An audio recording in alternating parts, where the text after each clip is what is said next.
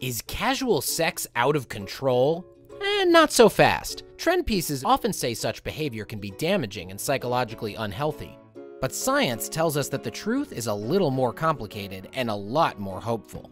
Recent findings suggest that casual sex can actually improve quality of life, making people feel better and less stressed. Researchers surveyed a group of college students looking for correlations between their sexual behavior and their well-being. They found there wasn't a clear-cut link between casual sex and having better or worse outcomes in your life. Instead, whether or not there was a link seemed to depend more on something called a sociosexual orientation, which is the way people felt about having sex outside of a relationship.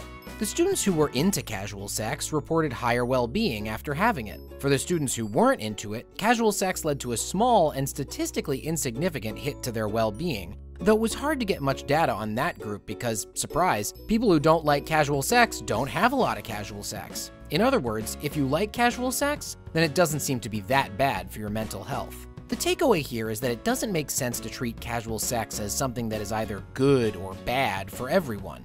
As with anything else, it depends a lot on people's personal preferences, on how they contextualize the experience, and what they take away from it. So, as long as everything is safe and consensual, it might be time to stop demonizing casual sex, for those who are into it at least.